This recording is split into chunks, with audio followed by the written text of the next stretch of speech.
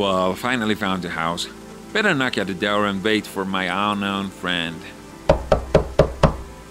Nobody answers the door, but it seems there is someone inside cause the lights are on. Better have a look inside through the window. Excuse me, do you see a tree at the end of the alley from up there? I can't see anything from up here. You better go see the end of the alley yourself. It's so cold and terrible tonight. What a heavy rain it is. Yes, it's too cold. God bless these youngsters. We can get warm with the fire they made. How come? Don't you have electricity or oil? No, sir. After the big war, nobody cares about this isolated port. So sorry to hear that. Hope your problems are over soon. Excuse me, sir. You know where the lighthouse is? Yes, dear. Everyone knows the lighthouse here. Why do you want to go there? Well, I'm looking for an address. Thank you for your help. You have a strong will. In case you need anything, just tell me. They call me Jiffy, bro. Here. Thanks, Jiffy, bro. Okay. I'd better take a look inside the house to see if anyone is there or not. Sure. I doubt if our landlord has forgotten the appointment.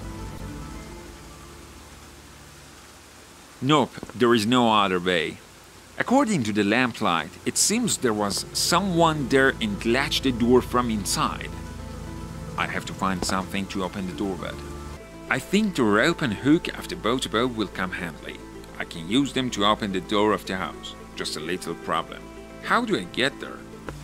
Oh my god, who did this? Who is this poor guy? It seems as if his eyes were staring at a certain place when dying.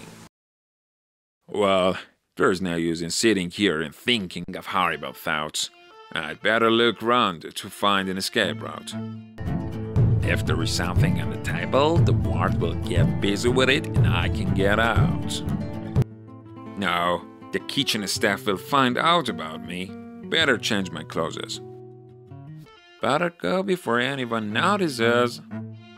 The documents are in Iran and I'm wanted here by the police. What can I do?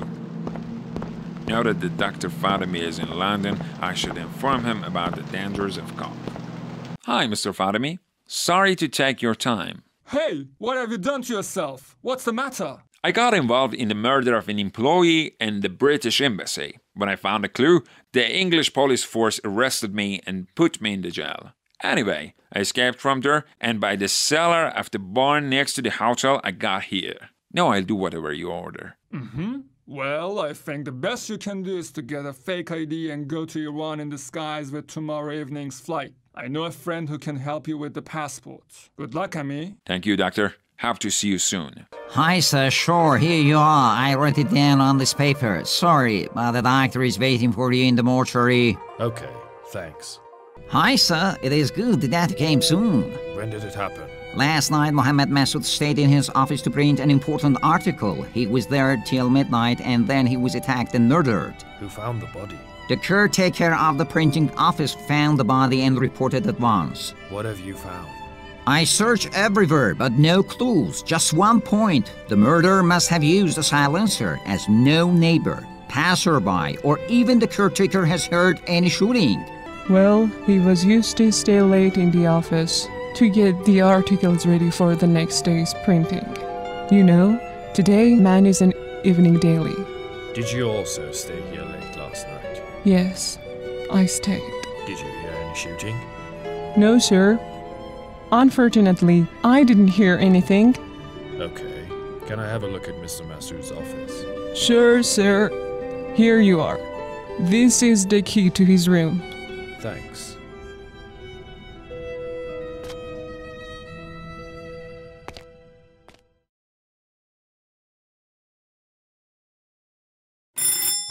Detective Afshar speaking.